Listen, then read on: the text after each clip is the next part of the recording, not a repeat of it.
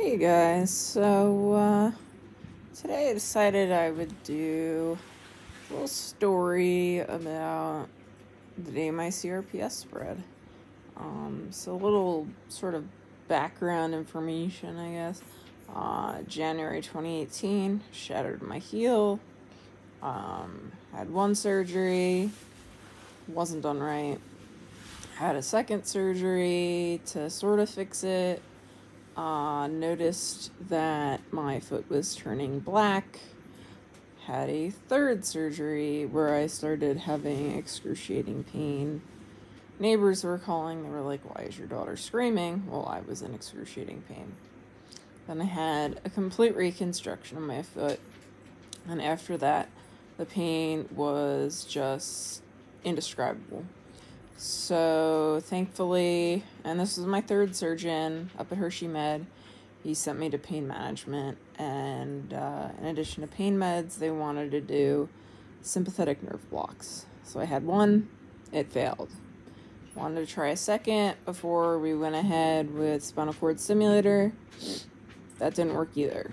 And 2 days later, I woke up with a fever, and my body hurt really, really bad. Like, I was just not in good shape. So I guess it was around lunchtime. We went to patient first. I was negative for the flu, negative for strep. They did an x-ray. My lungs looked fine. And so we went home. And I kept going downhill. And I guess it was around 7 o'clock at night. My fever kept going up and up and up and up. And we were calling the doctor. He actually called me from his house. And I was taking Tylenol. And once my fever reached 103, they're like, "Get her to Hershey now." So by this time, I was too weak to move. Even sitting upright, I would pass out. So a neighbor from across the street, thankfully, he literally carried me into the car. And a family friend sort of led the way for the 45-minute drive up to Hershey Med. Get me inside. The waiting room is packed. I am conscious for all of 30 seconds before I am out. My mom couldn't even sign me in. And so they rushed me into resus and, pumped me with fluids, did everything that they needed to do to get me stable. And then it took 24 hours to get me a room. And it was pretty clear that the CRPS had spread. Over the 10 days that I spent there, they had me up to 200 milligrams of oxy a day. Wasn't helping. I'd have flares that, the original CRPS was in my lower left leg.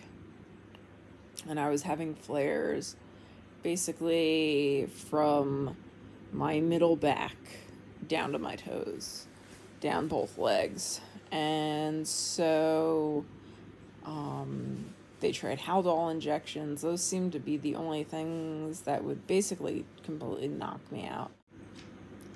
I'd even have nurses stay after their shift because it would be 1, 2 in the morning, and I would just be screaming bloody murder because I was in agony, absolute agony. It was just horrible. But yeah, after 10 days, they wanted to put me in a nursing home. They'd gotten me out of bed once. So I had complete atrophy. I was completely weak. And so at the last second, a rehab accepted me. I stayed there for 3 weeks. It's another story for another day.